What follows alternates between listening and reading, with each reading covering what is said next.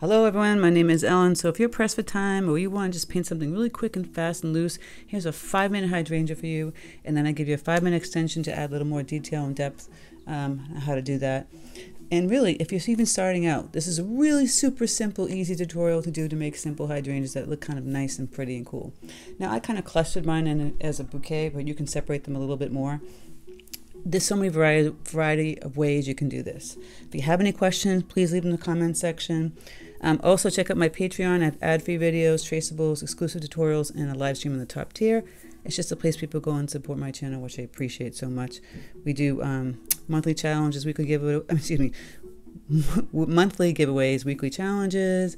We also, on Patreon, you get first dibs on watercolor workshops and retreats. So it's kind of a nice little bonus for Patreon member Facebook page. And all that you can check out in the link below in the description box. But without further ado, let's get painting the really quick and easy, fast hydrangea that is not intimidating, it's really easy and fun, that I kind of teach in some of my workshops, and I think you'll love it. So let's get painting. Okay, so to make a 5-minute hydrangea, I'm just using Arch 100% cotton cold pressed paper. I'm using my Princeton 12 Neptune series, and I have my paint mixed up. It's ultramarine blue just loosened here, ultramarine blue mixed with some bright rose. And then we have some greens mixed up. I just use cadmium yellow deep with some Prussian blue, maybe a touch of brown. And so we'll get the brush all wet. And I'll grab my blue, ultramarine blue paint. And we're just going to kind of dab, right? And grab some water too. Kind of grab water again. Now that's really wet and loose. And I'm just, see how I'm just twisting my brush? Now that's a really deep blue. I make it lighter by adding more water. Really, see? And I'm leaving some white space. So hydrangeas are kind of in a ball shape. You just picture yourself putting it in a ball shape. Let that one dry, and I'll do like 3 of them. I'll do another one here. Again, go pretty fast. Don't think about it. Just twisting your brush, pick up some more water. Twisting and twisting and twisting. You see that? And then I'll do another one here. Maybe a smaller type size.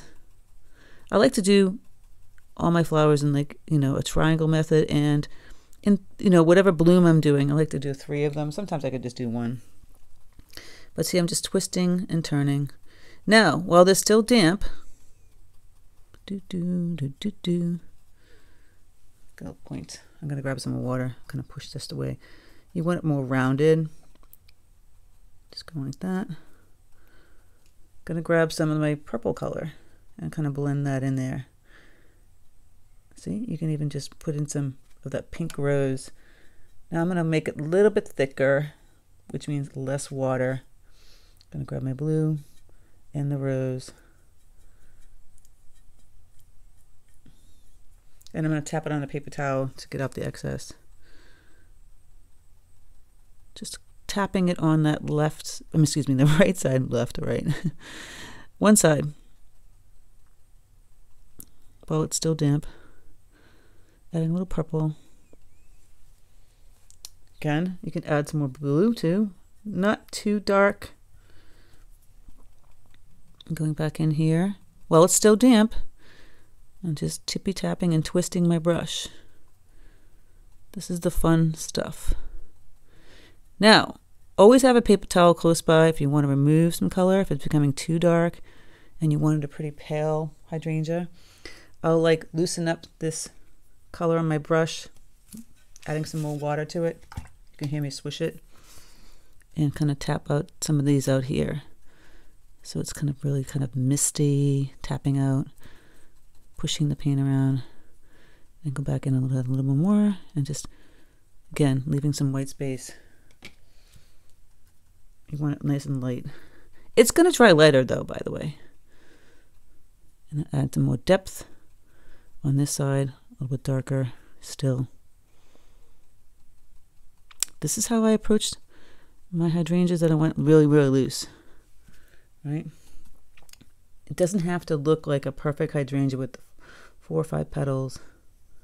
Going in and adding in some purple again. Voila. Getting a little deeper on this color here. Can make it bluish purple. A little more blue. getting deeper, as you noticed, right? Pouncing kind of on my tip. And it's nice and deep inside. I always kind of do one side. It's just kind of my thing. You can pick a side. If you don't like that side, pick your other side. So really you just have those balls kind of happening. Another little trick is to play with twisting the paper towel, removing some color. You can even add, see, it's getting very textural now, right? And then so the green, I don't think I mixed up enough. I'm gonna grab some more yellow, Prussian blue. The hydrangeas are they have a pretty deep kind of leaf, but again, I'm just using the same brush, and I'll just take it and I'll put a stem like there, and I'll connect it here, and I'll put one over here, kind of connecting the three. And maybe add a little green in here, tapping inside that hydrangea. If you want it brighter, add a little more yellow. Don't want it to bleed too much inside those little white spaces. Now, obviously, it wouldn't be this tiny, this stem. And most of the hydrangeas, actually, I'm looking at mine outside, have more of a brown kind of stem, but we'll put a green there. And then I just take this brush again, I pull up, twist out. I like the look of having the dry brush kind of right happening there. And I'll just start to stick some leaves kind of in here. Twisting, again. Twist and turn and pull it in. Same thing, and go in here. And we'll make some deeper color. And we'll kind of tap that in also here. And here. Already it's forming a beautiful bouquet. You can add more stems. Even though there's only 3, you can just add some more stems, kind of looking like it's in a branch somewhere. Adding some leaves out this way to make it look, it's like a bunch. Again, I'm just twisting my brush. But really, it was really simple, right? It's already 5 minutes right now.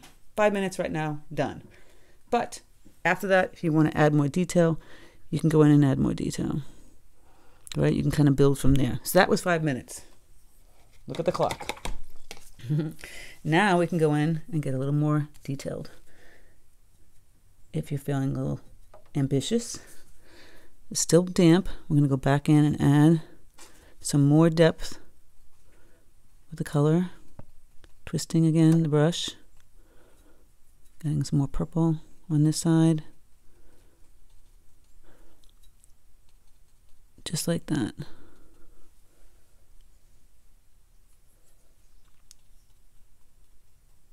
Just tippy tapping and twisting. I might even get it even a little bit darker still, kind of in here. But I don't like to fuss too much with my hydrangeas if they're really loose.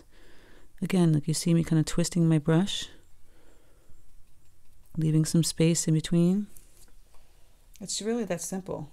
I mean, you don't have to make it complicated. Get a little deeper with the blue. Depends on how light blue you want it to make it. Twisting again. Just this dark area here. And I do want like a bright light green happening.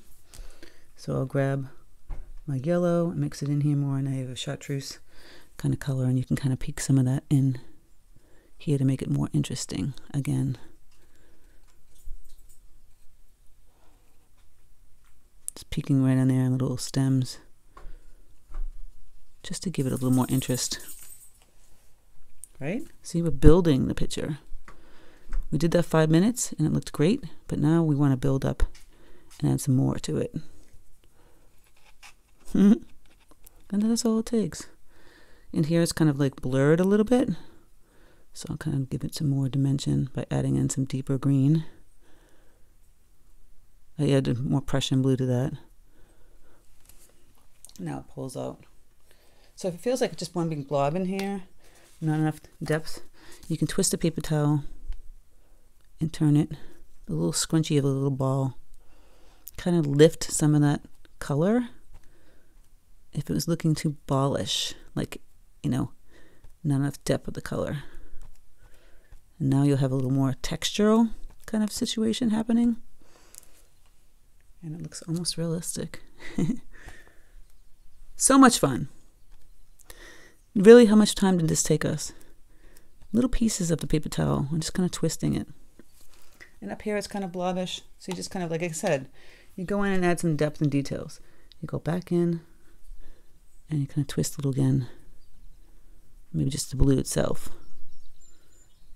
You can add a couple, just a little teeny bit of petals, so it looks somewhat realistic. Super hyper realistic, but don't fret about it. Just twisting my brush, making little petals. See how pretty that looks now? Just adding that little bit of detail on top. Little petals that you just see in the hydrangeas. But really, if you are just starting out, and what I showed you first, that 5-minute hydrangea, and see that we took a colorway and we can go back in here on top and just add those little petals. And it looks a little more advanced. And it's just pretty simple. Just twisting and adding 4 little petals that connect to each other. Here and there around the like really light areas that we painted. Right? It has more depth. It's up to you how you want to do it. And I'll go back in and I'll add a little bit more depth in here. Twisting again. So much fun. You should really just play with tapping your brushes and twisting them and moving them around and seeing what they create. You'd be surprised at how much fun it is. And for the last bit, I'm going to go back in and add some more of this greenery. Just kind of twisting some greenery down here and here. That's kind of my signature. Twist and move. See what we got. And then we have some nice stems. That's it. That's all she wrote for a 5-minute hydrangea. Yeah, and I feel like maybe in here, I get some dark green in here too. I don't know why, but I'm looking back at it and I'm like, needed something in here. Kind of poking. And that feels more like a hydrangea should be. But that's my 5-minute hydrangea, and I hope you enjoyed it with the extension of a little added depth to it. Like I said, you just take a paper towel when it's really damp and wet and you kind of twist it. All right, so there you go. I wanted to see you guys create something really simple and fast and see how you like it. Sometimes you'd be surprised at the outcome. Okay, take care, and I'll speak to you soon.